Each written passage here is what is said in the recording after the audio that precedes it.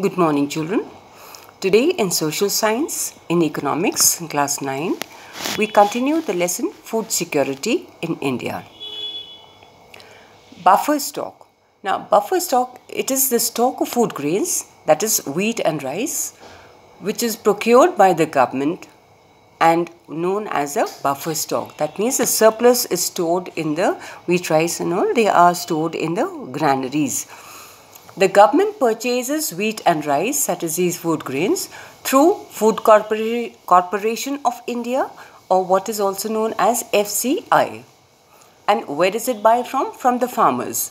Farmers of those states which have surplus production. So that is how the government is able to procure these food grains, that is wheat and rice, from the farmers who have surplus production, who have more production, so that it can be stored in the granaries and used as and when required.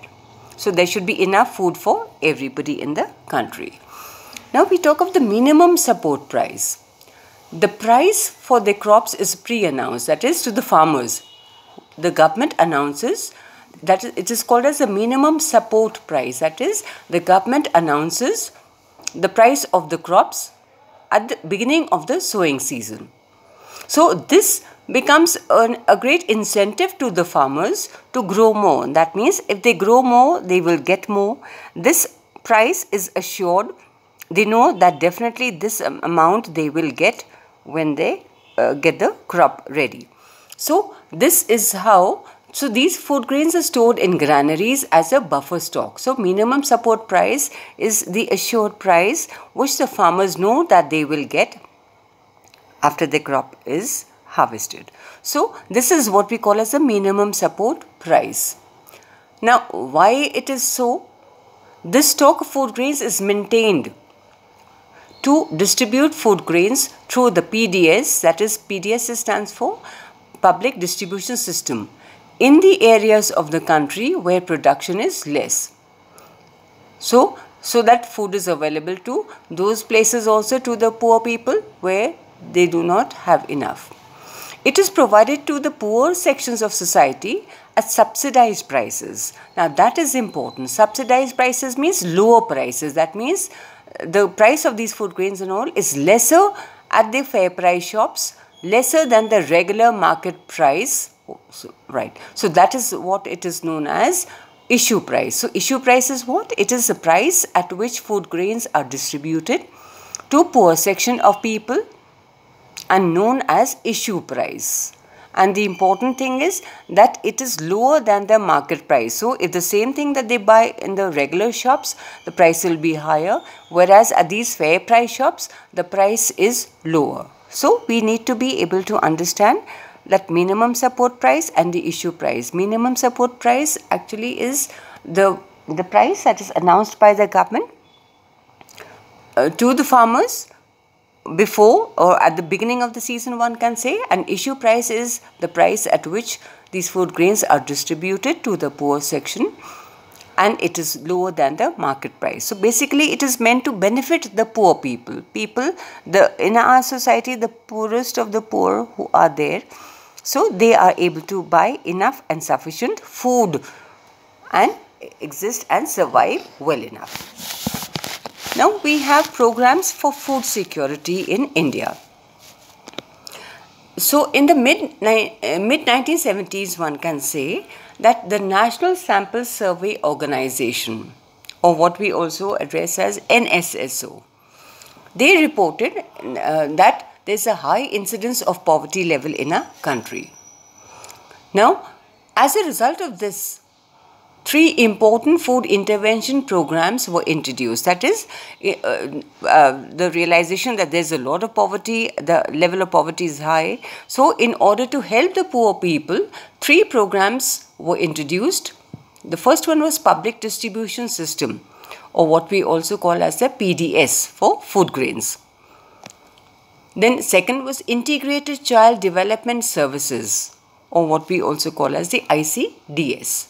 And third was Food for Work program.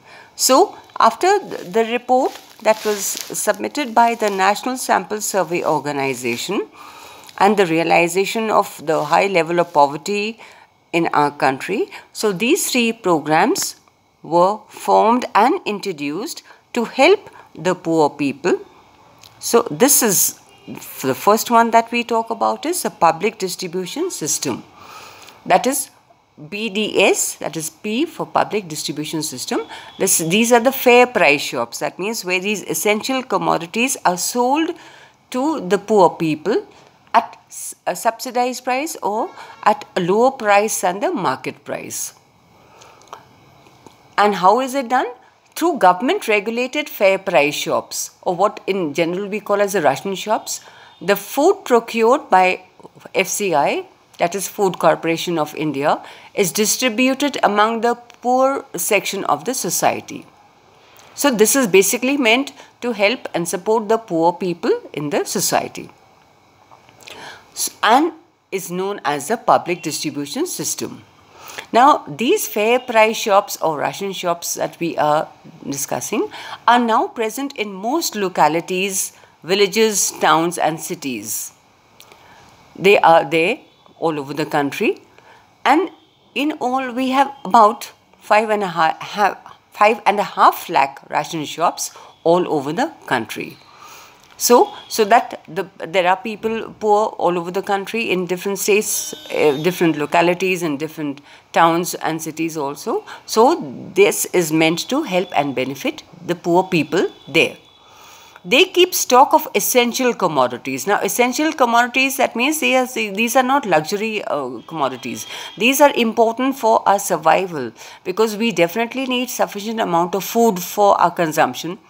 Then only can we remain healthy. We don't want people to be starved. We don't want poor people to suffer. So this is how the help is given to these poor people. So these essential commodities, and in these essential commodities we have food grains, we have sugar, kerosene oil and all. These are what we call as essential commodities which are essential for our existence and our survival. These essential commodities, that is food grains like wheat, rice, sugar, kerosene and all, they are sold to people at a lower price than the market price. We just talked about the issue price. So the essential commodities are sold at a lower price than the regular market price for the same. Any family with a ration card can buy a stipulated amount of these commodities every month from the fair price shops. So whoever has a ration card, they are entitled to buy a certain amount of these food grains and essential commodities on that basis. We have three types of cards. We have Antyodaya card for the poorest of the poor. We have the BPL card for the families which are below poverty line, and we have the APL card for the others, that is above poverty line. So we have these three kind of cards that are there in our country. So this is how through these different systems, through these different programs, how the poor people are being helped and supported so that they can buy enough food for their survival. Thank you.